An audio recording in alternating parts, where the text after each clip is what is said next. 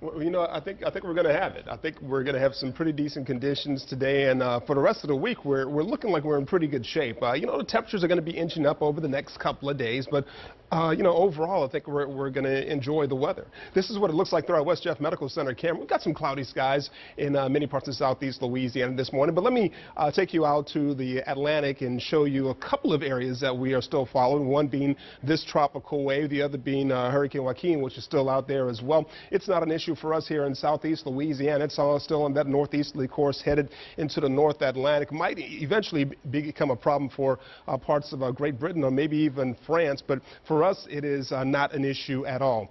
We're also following, of course, this tropical wave that I just pointed out to you. It's 900 miles or so to the east of the Lesser Antilles. It has a 10% chance of developing into a tropical system in the next 2 to 5 days. So we'll keep our eyes on that, and we'll let you know as things change with that as well. Otherwise, for us here locally, mostly sunny to partly cloudy skies today. Temperatures a little bit on the rise over the next couple of days. Rain chances throughout the rest of the week are staying pretty low. High pressure remains in control of our weather here in southeast Louisiana. Across most of the southeastern part of the country, some pretty decent conditions until you get, of course, to Carolina, where there's more rainfall, more thunderstorm activity just off the coast. Some of that's making its way inland, but not much, so they're getting a bit of a break today.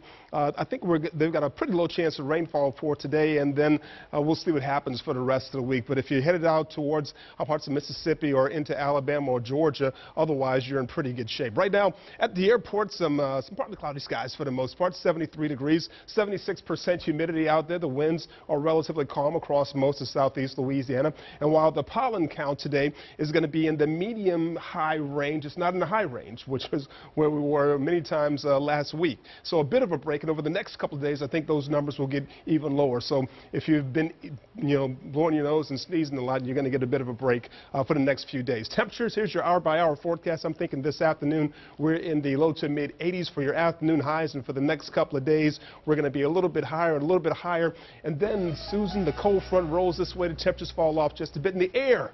Susan, the air.